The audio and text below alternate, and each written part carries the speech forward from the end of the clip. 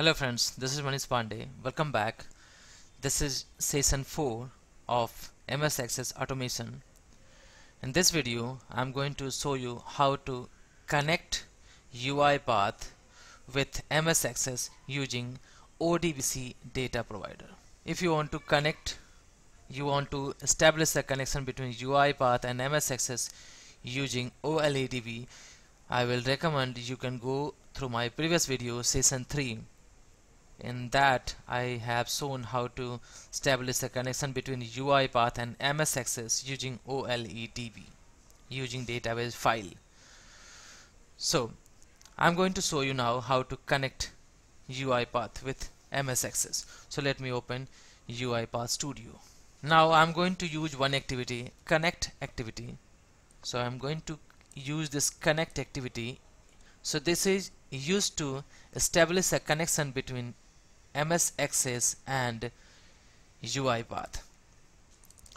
So first, to connect with the MS Access, we need MS Access database. So first I'm going to open this Access. This is Microsoft Access 2019 version, and then I need one database. So I will click on blank database, and then I'm going to select in location. So let's say I'm going to select this one, and then I can choose any file name, any database file name. So UiPathRPA underscore DB, right? And now click on create. So it will create a database file, this MS Access database, and now in this database we can have multiple tables, and in this each tables we have a row and column, right?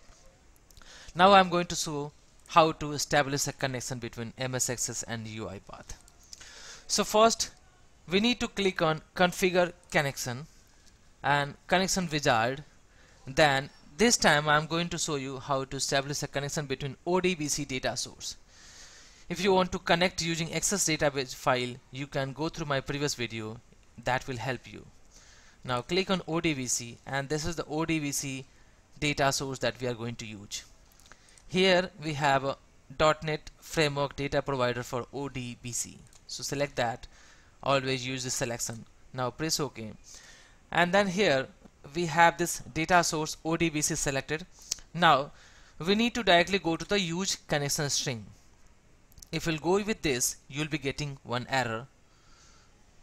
So in the next video I will be showing how to fix that issue.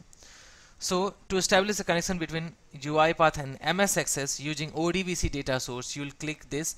You will click on use connection string, click on build, and then go to the machine data source, select MS Access database, that is the data source name, click on OK, and then it's asking you to log in. So currently I don't have any credentials set up to log in into MS Access database, so I will directly go and click on OK.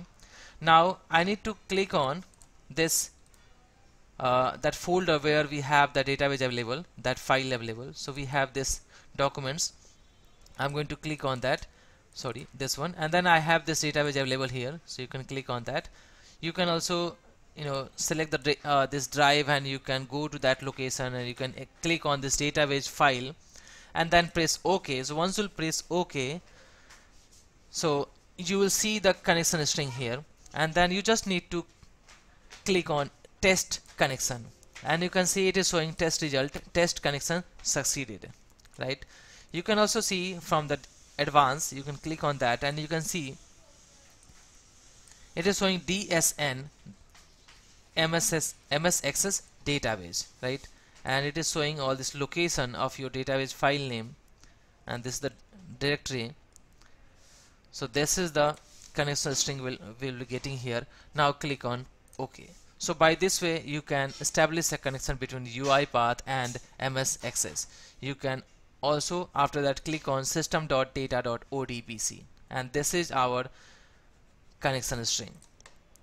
Now we have successfully established a connection between UiPath and MS Access, and after that you can start sending any select statement, insert query, delete query, any query you can. Now after that you can send that once you establish a connection between UiPath and MS Access. Now while connecting UiPath and MS Access, if you are getting any error, I will recommend you to go and watch my session 5th and 6th video. In that video, I have shown how to fix those issues if we are getting any connection issue. So I hope you like this video. Please press the like button and please subscribe this channel if you have not subscribed. And also I have started my new YouTube channel, Pandey 2.0. You can search for that and you can support me there. Please subscribe that also. Thank you so much guys. Thank you so much for watching this video and thank you so much for all your support. Thanks. Bye.